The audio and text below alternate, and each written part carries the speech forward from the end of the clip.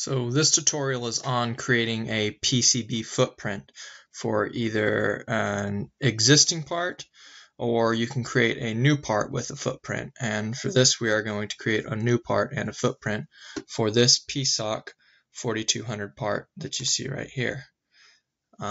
So this is a project that I had, and so you can see we had the part here. First step was to solder in our pins where we want them to go, and then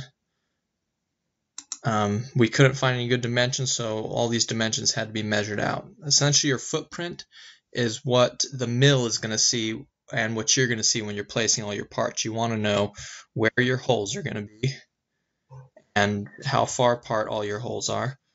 So a caliper and measuring a part when you don't have the actual dimensions is the best way to get that, and that's how we did it with this part here. Again, we're going to come back to Allegro Design Entry CIS and come up to File, and we want to create a new library. So New, and click on Library. And now we have our new library. We want to come under this library, right click it, and we're going to add a part here. So we're going to click New Part, and the name is going to be Example Part.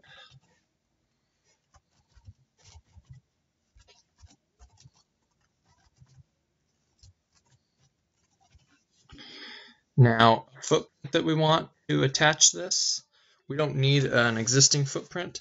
We are just going to name a footprint, and then later we're going to make a footprint with the same exact name. So this is very important. It makes it easier when you are changing things later. Every time you add this part in, this footprint will show up with it.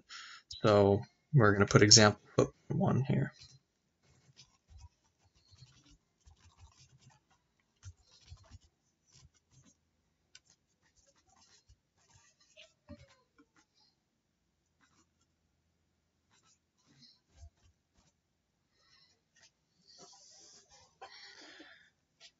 And everything else should be good. So go ahead and click OK. And this pops up. Now this is your new part here. And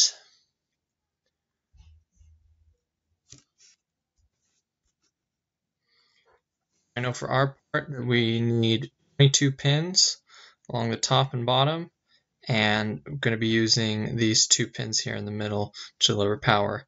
These pins won't be connected to the board.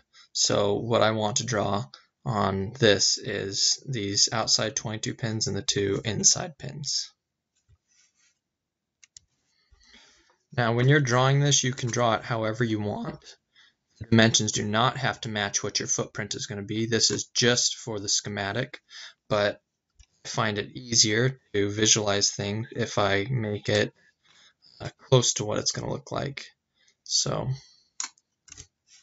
it will help me when I'm doing my footprint. When I transfer from my schematic to my footprint, it makes it easier for me to find things going back and forth.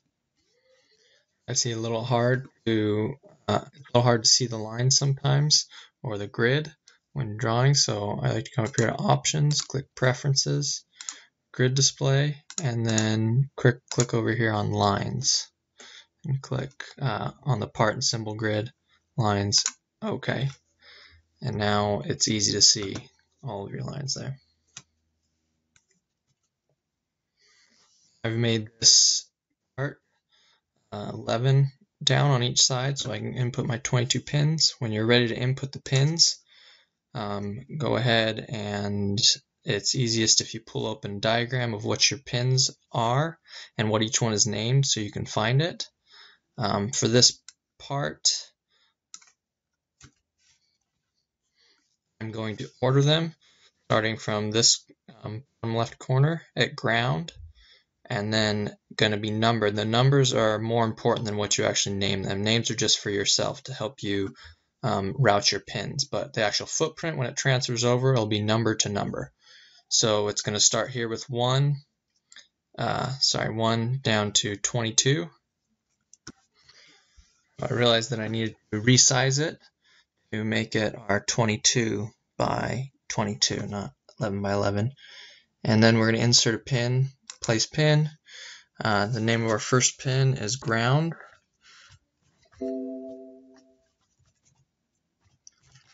It's important to know that you cannot name pins the same. So if you have 3 ground pins, it needs to be ground 1, ground 2, ground 3. And same goes for every pin. Just needs to I just number them or put an A or a B if they're already numbers. And then I'm going to make this pin number 1. And then it will walk all the way around in that same pattern that we talked about.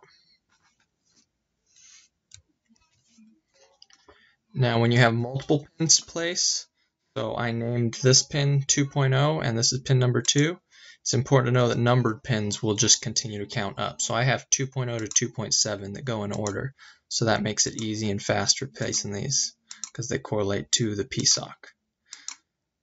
And then you have to place a new pin when you want to name it something else. So just to reiterate, I have my ground here, and then my next ground that I placed, I just named it ground 1, and the next ground that I placed, ground 2. You have to name them differently, and I double checked it, and it is. It goes, when it's numbering it on the layout, it's going to number it 1 to 22, and then start up top 23, 24, on down, and that's important. I don't know how to change that in Allegro. I'm sure there's some way to do it, but maybe not, and this is my workaround for it.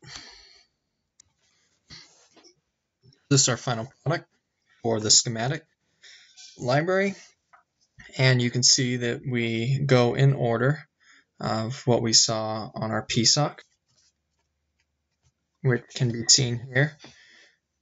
Our pins are in order. It's important that they are in order, so when you number them in your footprint, they correlate to the numbers in the numbering in your schematic. The naming does not matter once again. And we have our 2 pins here are represented in pin 45 and 46 right here. And we will just ensure that that correlates to our schematic. And once we're done here, we are going to click Save. And then we want to save this in our library. Now the rule on saving files, if you're having issues with Cadence, make sure you are saving files in the same place where your files are. So if you have an OLB, make sure you're saving it with other OLB files. Same thing if you have a DRA file, save it with other DRA files, because that's the normal file path. You can change file paths, but I'm not going to go over that in this series of videos. Now under the PSpice folder, I'm creating a new folder named My Parts. I have no clue if this is illegal, if it will accept it, or I'll have to create a new file path, but we'll find out. And I'm going to open that and save my example part 1 here. And it is warning me that there's a duplicate 3.2 pin, and that needs to be changed. So let's find where our duplicate pin is and change that. And we just change pin by double clicking on it. Wrong one. Double clicking on it, 3.2, and I'm just going to call this 3.2A. Click OK. And 3.3 is also, so we're going to do the same thing for 3.3.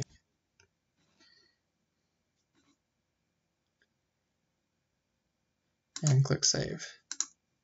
And I guess it likes everything. Now we can close out of this by right-clicking, and we'll click Save one more time just in case, and click Close. It should ask you to save automatically if you close it. Now, how we access that part we just created is we come over here to our Add Libraries button, or our libraries, and then we're going to add libraries. We can just click on the new library that we did, or we can actually come in and find that folder and just add that one. And so now we added our example part, and we can find it here, and we'll double click, and now we can place this part. Now we are ready to do a footprint.